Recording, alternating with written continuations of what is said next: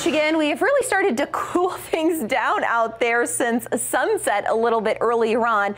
We anticipated this would happen, and it really is something that occurs when you have the dry air mass in place associated with that system of high pressure, along with the clear sky and this wind that is going to be nearly calm throughout the early morning hours. So temperatures here fall pretty quickly into the 30s. You'll wake up early tomorrow morning to numbers in the 30s as well. That's why patchy frost is again possible, but temperatures should turn around pretty quickly tomorrow because with the dry air mass, we're able to heat things up pretty fast. So 66 is the forecast high tomorrow.